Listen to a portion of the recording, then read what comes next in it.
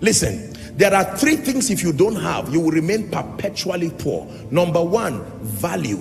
If you don't have value, have relationships. If you don't have relationships, have character. If you don't have these three things, you have signed a contract with poverty forever. By wisdom, oh God, heaven's gates open up. With understanding, you order the seasons, creating day and night, turning darkness into light, arranging the stars to your pleasing. By wisdom, oh God, heaven's gates open up. With understanding, you order the season. Listen, when I realized in my life that I was bankrupt of the wisdom of God, I went to the Lord in tears and in prayer. Do not send me if you will not give me wisdom. I will only waste my time and punish the destinies of millions in ignorance. Even if not for my sake.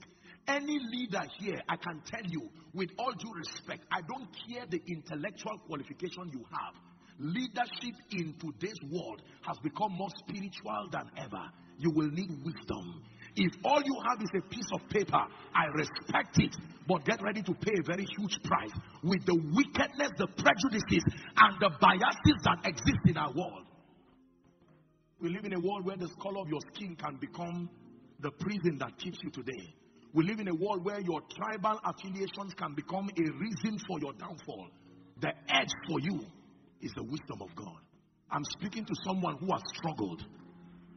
I'm speaking to a man of God who was genuinely called, but is right now getting frustrated in ministry because you've done all you know to do.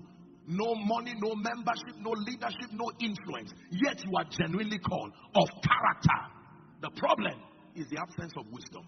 Wisdom is so superior. When it lands in your life, the results speak immediately. I hope you believe what you are hearing. The Bible says Solomon offered 1,000 burnt offerings. Then the Lord comes to him in 1 Kings chapter 3 and says, Solomon, now that you have done this, you have attracted my attention through your sacrifice. What do I give you? And the young boy Solomon said, God, I am a young person and you have made me a leader over all these your people. Who am I in this frailty? This my frailty. I'm not able to lead these people.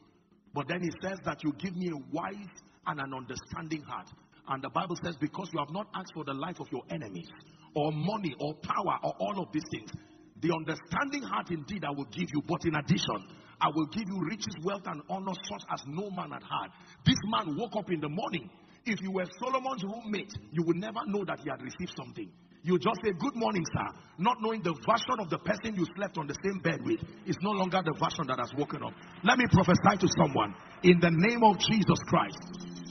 The weak you, the you that has not sustained the wisdom and intelligence of the Spirit that came here, will never be that version of you that returns back. I pray for someone, a baptism of the Spirit of wisdom. Let it rest upon you now. A baptism of the Spirit of wisdom. Let it rest upon you now. Please be seated. Let me repeat myself one last time before we proceed. The proof of wisdom is the quality of the decisions that you make, which translate to the quality of your life. Decisions decide destiny. Spiritual decisions, intellectual decisions, relational decisions, financial decisions, corporate and organizational decisions. The proof of wisdom is seen in the quality of decisions. So, Solomon the wise, his wisdom is about to be tested. Everybody, please let me have your attention. Solomon sits as king, and the first case that is brought to test his wisdom was the case of two women, two harlots. The Bible lets us know that those women slept, and for whatever reason, they slept on their children. I wish I had time. This is very powerful, because the children there are just beyond human beings. They speak of visions. One killed her vision by sleeping on it.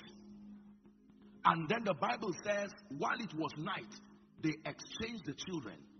And by morning, there was all kinds of trouble. And they went and stood before King Solomon. Verse 17 of 1 Kings, the Bible says, the woman said, I was delivered with child and was in a house. And then when you read on verse 18, Solomon now is in a dilemma. He's standing with these women. And the other woman is saying, this one killed my child. The Bible says, Solomon said there is a solution to this. He said, bring me the sword. The moment the word of God was introduced, which is the sword of the Spirit, the person who was guilty was immediately. Solomon said, no, the wisdom I have received is beyond the realm of intellect. I only activate that wisdom when the word of God is in partnership with my thinking. He said, bring me the sword. The moment the sword arrives, there will be a clear separation and there will be an explanation. The woman who had the child said, no, instead of me losing my child, my vision, I love this vision so much, even if I'm not the person who takes care of it, please give it to her. And he said, that is it. Wisdom. Demonstrated through the... I don't know what I would have done if I were Solomon. Maybe I would have carried the child and told two of them to just go away. I would keep the child in the palace. You get the glory. That will be someone's song. You get the praise. You take the honor. I just want to say thank you. So in my life, be glorified, be glorified. In this place, be glorified, be glorified. You get the glory, you get the praise, you take the honor. I just want to say thank you. Let not the wise man glory in his wisdom. Thank you for always visiting our channel. I believe you have been blessed by that message. Wisdom is more profitable for every man who is into business or ministry, even education. For more videos like this, do well to subscribe to this channel and also share this video with all your friends. See you in our next video. God bless you.